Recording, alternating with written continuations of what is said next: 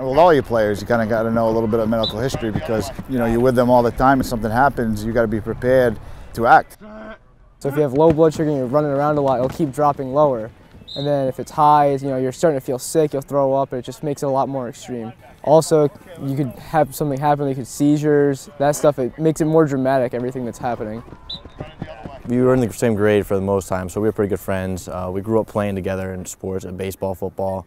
We were teammates for a while, and really, when I first got diabetes, he was kind of one of the guys that was a mentor for me to let me know how to do it, how to learn how to do everything. I was diagnosed when I was 2 years old, and my brother was also diagnosed when he was 3. He was older, so my brother Mason, he mentored me, and then Jacob was in 5th grade, I would say, and you know, he was always at the nurse with me. I was walking with him, telling him, oh, just help do this, you know. We were always going down the nurse together, me and Jacob, and we did everything together. Competition, almost see who could do better and help push each other to be better.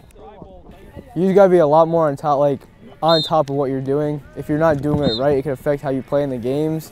Exercise affects what your sugar ends up being, and that it actually affects how you feel, and sugar affects how you also feel when you're running and doing activities. Well, really, we have to make sure we eat the right things, make sure we're on top of what we have to do, whether it's the drug, we have to take insulin, make sure we get the right amount of that, make sure our sugar is accurate and on point, and just make sure we're healthy, in good shape, drinking a lot of fluids.